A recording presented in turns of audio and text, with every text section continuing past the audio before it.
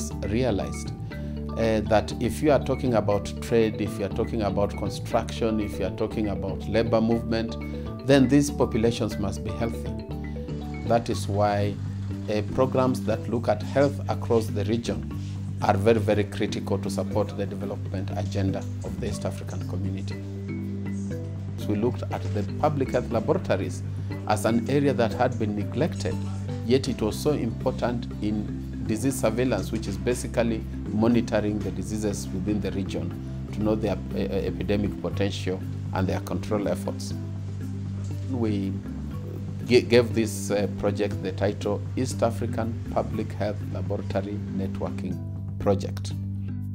And with these laboratories, the networking is enabling East Africa to know what is happening across the borders. And therefore, in terms of responding to epidemics, it is going to be much, much easier.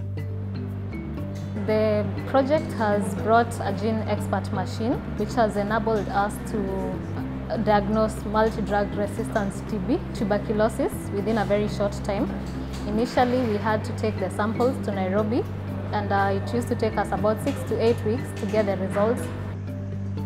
Most of the time, we were not able to trace the patients because they'd migrate or move to a different location. But currently, with the gene expert machine, we can get a diagnosis on the multi-drug resistant TB within about 2 hours. Diagnostic is the key issue in attending to any patient. So with the laboratory coming in, with the network coming in of the laboratories, it will be of great help to this community. The other area is we have tried to train a number of laboratory personnel in various fields, and this has tried to actually create an impact in terms of having them out there and having the knowledge that is required as we introduce these new diagnostics. With support from this project, we are able to do very many community outreaches, integrated outreaches, where we are able to offer all the services that a patient is expected to get from a dispensary. Problems we have in our community is around TB, tuberculosis. And it's because tuberculosis is something which not everybody actually knows the details about it. But now, if they come here, it's good they have a center where they do the testing, they get the medicine at the same time, they see the doctor at the same place.